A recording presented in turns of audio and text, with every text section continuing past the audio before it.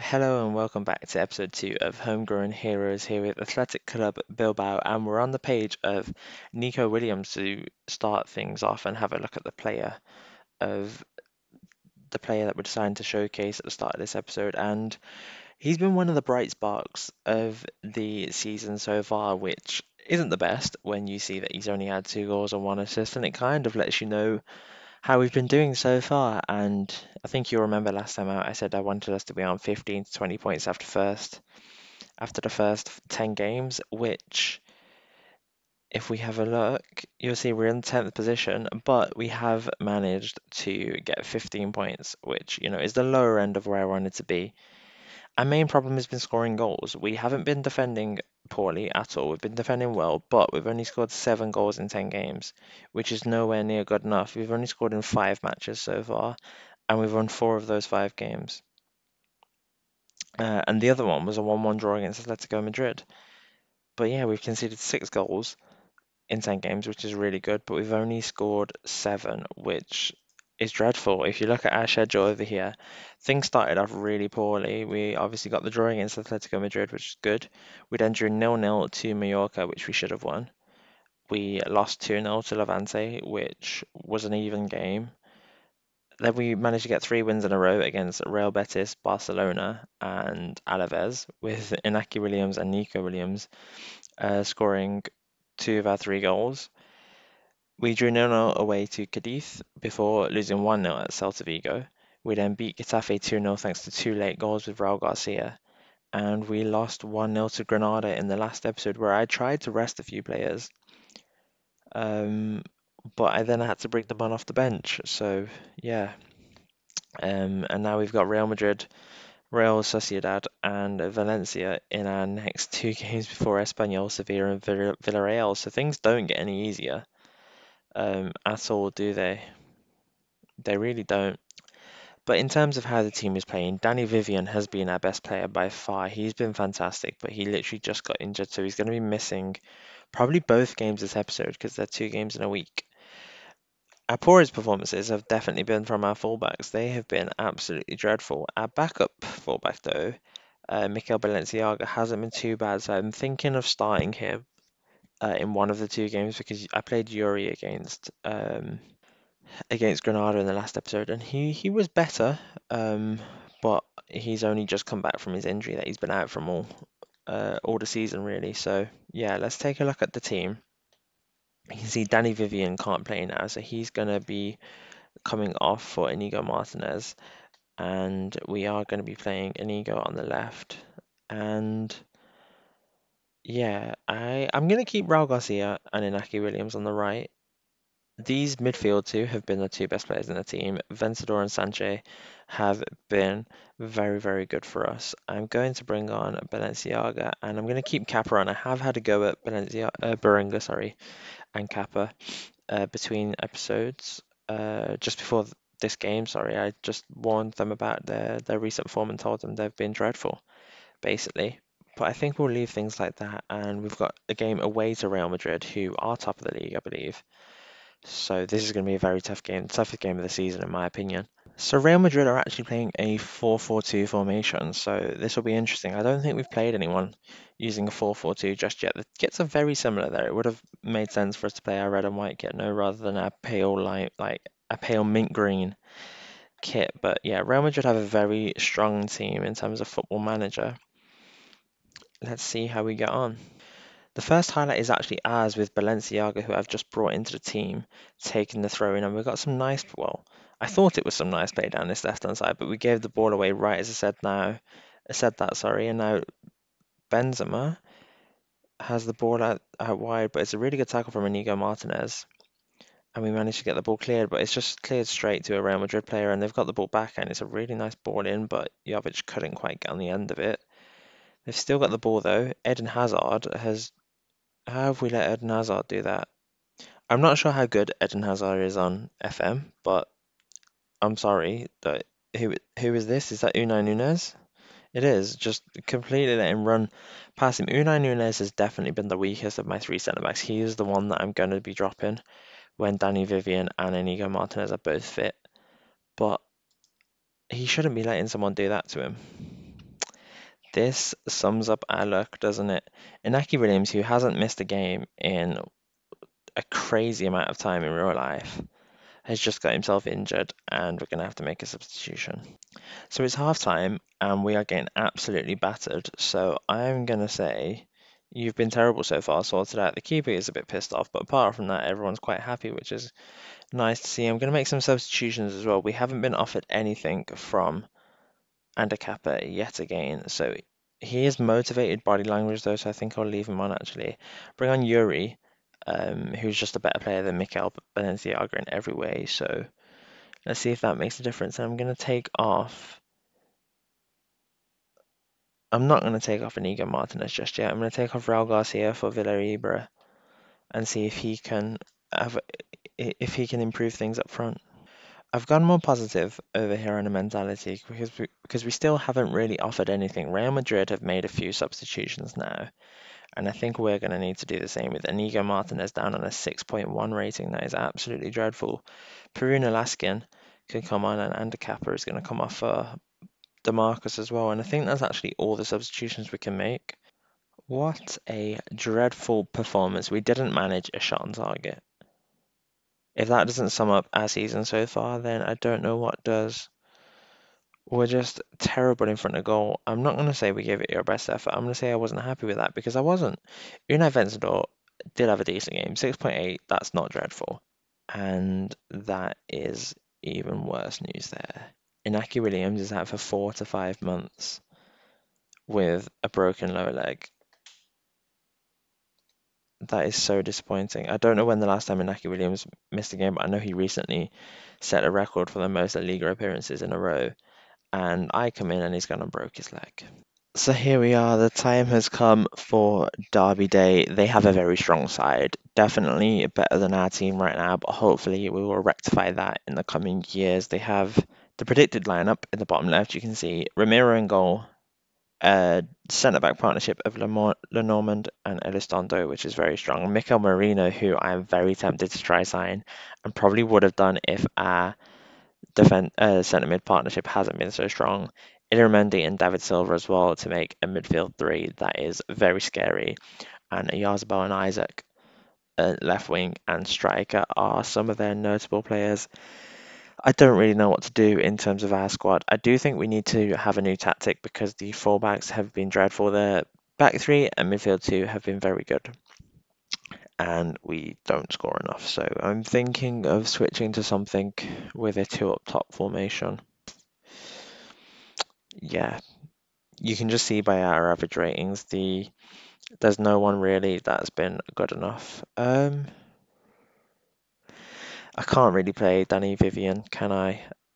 In terms of other players, I would like to give Yuri a start, but Balenciaga has been really good overall. And Kappa needs to go. Like, he's been dreadful. And Kappa really does need to go. We'll bring on DeMarcus over there. Um, and I might give Nico Serrano a go. Just give him a start and think, throw him in the deep end. Like, what's the worst that can happen? No, I'll bring him off the bench. I've moved him up from the B team recently. Well, when Inaki Williams got injured, because I'm like, he will be our backup right winger. Like, there's no one else here that will be a backup right winger. So yeah, Nico Serrano will be the backup right winger. Where is he? Right winger even down here. Morcio as well, but I tend to bring Morcio on the left a bit more than on the right, even though he is a right winger. So yeah, Morcio as well. Actually, thinking about it, will come on there anyway. Let's get into the game, and hopefully we can have a bit of a better performance than last time. But I'm not expecting too much. Here we go. The first highlight is DeMarcus. Somehow he's kept the ball there. Nico Williams. Wow. That was dreadful football. Not really good football. Somehow we managed to get a shot away. But we do get a corner from it. And Unai Nunez again has just blasted it over. I really want to drop him. I don't know what it is. He's just not, like, impressed me at all. It looks like the wing backs have had a bit of a better game, just as I was thinking, oh no, who's injured now? Oh, it's Sansei.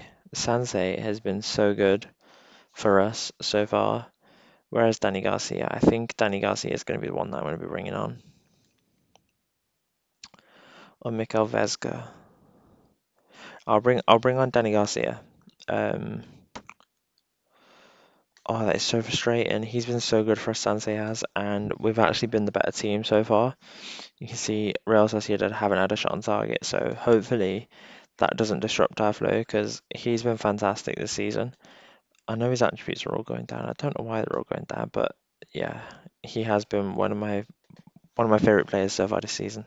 Free kick whipped in from Balenciaga, but unfortunately they managed to head it clear, but it's only as far as Danny Garcia. Let's see if we can keep the ball and fashion an opportunity from this attack.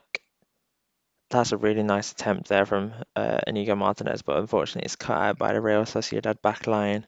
We've still got the ball though, come on. Back to Inigo Martinez. We're just going to play it around the back for a little bit. Nico Williams is free. It goes out wide to DeMarcos instead, who whips it in. Money in can't win the header at the back post though, but we've still got the ball. Inigo Martinez seems to be involved in everything here. Nico Williams, sorry. Raul Garcia, you've missed the ball. That was the opportunity right there, wasn't it? That was it. It's Real Sociedad's turn to have their first highlight of the game, and they've scored it. We are so bad at defending crosses into the box. I feel like every single goal we concede is a cross into the box. Who is this time? Number 3. That it's not even number 3. Oh, it is number 3. It's Nunez again. It's Nunez again. One shot on target, 0.12 xg, and they're beating us 1-0 at half time. We have been the better team here. We definitely have. We've got over 1 xg. I don't know how Raul Garcia missed the ball. Um, let's go pump fists. And let's do this. That did not work at all. I'm gonna say I expect more from you guys. Um, here we go. Let's say that didn't really work. That worked. Okay. Inigo Martinez is on 6.3, but I don't think he's been so bad. Uriah is on a 6.3. I don't think he's been so bad. Maybe he hasn't done much off the ball. Let's bring on Nolaskin. What's his name again? Nolascoane. I'm going to call him Nolaskin. It's much easier. He is motivated, so hopefully he'll be able to put in a decent performance for us. Unai Vencedor's quite tired, so he'll probably have to come off before the end of the game. And maybe Muniain as well. They've brought on Porto as a box-to-box midfielder. That's interesting. I thought Porto was a right winger. Here we go. We've got the ball down the left-hand side. Balenciaga whips it in, and Nico Williams has managed to win the header. We've got the equaliser. Come on, we can go ahead and win this. We've got over 1.2 xg. Once again, another one of our highlights has come from this left-hand side. Balenciaga with a good ball whipped in, and Nico Williams rises above the defence to win the header. We've got a free kick now. Raul Garcia, this is your time to shine. Come on. I thought he scored. I genuinely thought he scored that right there. 20 minutes to go. We're going to make some substitutions. Inigo Martinez is down to a 6.2 rating. I don't know how that's happened. We've got nobody that can play there anyway, so we'll leave him on. In terms of substitutions, we don't want Raul Garcia on playing like this. It's going to have to be Villalibre on. I've got no confidence whatsoever in Villalibre. Let's turn him to a pressing forward and see if that will be any better. Muniain's having a great game, but he's going to have to come off. We're going to bring on Nico Serrano. I want Nico Serrano to do something. Not going to play him as an advanced playmaker. I'm going to play him as a winger, and I'm going to make him get in behind and whip those balls into Villalibre. I'm not sure how tall Villalibre is. 6 foot, but Nico Williams is quite tall as well. I'm not sure if Nico Williams is tall, but he always seems to win headers. And we'll bring off Unai Vencedor, who's been a great player for us so far this season. We'll bring on Mikel Vesga. Are these guys better this way around, perhaps? There's no difference. We'll just play them like that then. That is our 5 substitutions. We are going to leave on Inigo Martinez. That might be a mistake on his poor performance so far, but hopefully we'll be okay. And we've got 20 minutes to get the W here. Here we go. Mikel Vesga just come on the pitch to DeMarcos. Danny Garcia now. We need to make sure we don't lose this ball here, because if we lose this ball, this could be dreadful, because we do commit a lot of people forward. What a ball. Nico Serrano. He's hit the bar.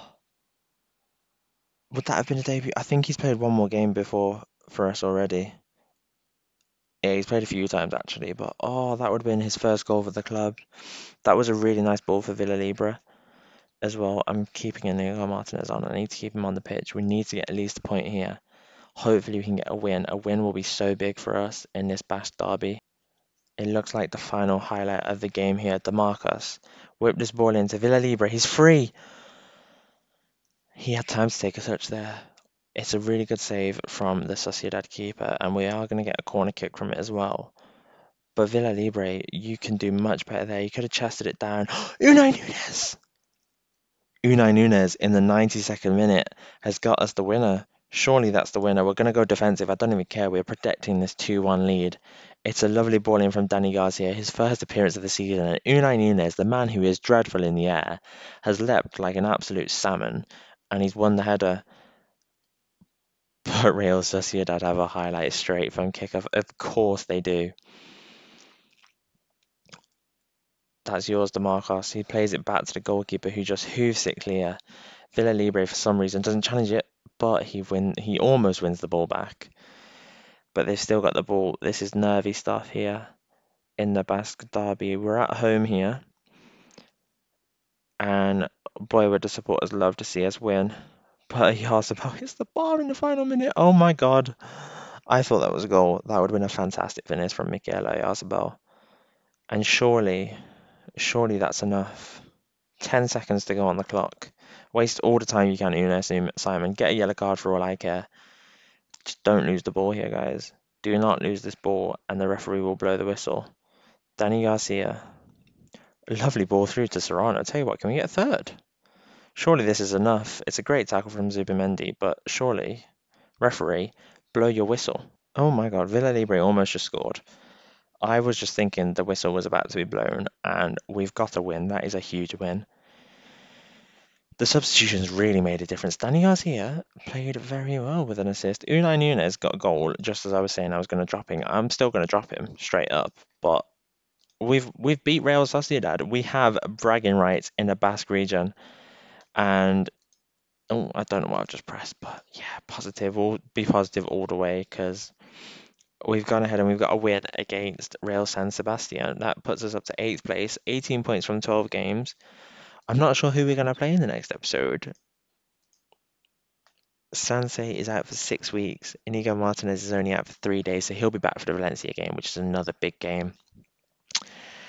Oh, but how much are we going to play off camera? Is it the back-to-back Atletico Madrid games? Is that what we're going to have to do? That's all the way to January, though. We're going to want to play those 2 games, aren't we? Yeah, let's play those 2. There's quite a few games off camera. It's only 7 games off camera, but it's over a big period of time. So yeah, for episode 3, we'll be playing a double header against Atletico Madrid. Where's this game? The King Fahd International Stadium. That's in Saudi Arabia. Who plays there? Is it Saudi Arabia? It's Al Shabaab and Saudi Arabia. Okay, I don't know why we're playing over here. How many fans turned up to that game? 53,000 fans.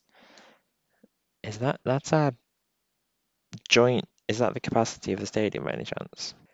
53,332 at San Mamés. Yeah, we had the full. I don't know why I can't click on this, but okay. We had the full capacity there. Everybody was there. And something some of you might have wanted to have a look at was our B team as well. Our B team are not doing very well right now. Let's just say that they're 18th in the First Division A. I'm not sure what is this the third tier? Okay, this is the third tier. So there is the division below this loaded. But anyway, that is where we're gonna leave things. Nico Williams and Unai Nunes were the 2 goal scorers in our 2-1 victory against Real San Sebastian after a dreadful performance against Real Madrid. Next time out, we'll have back-to-back games against Atletico Madrid, and I'll see you then. Bye bye. Thanks for watching.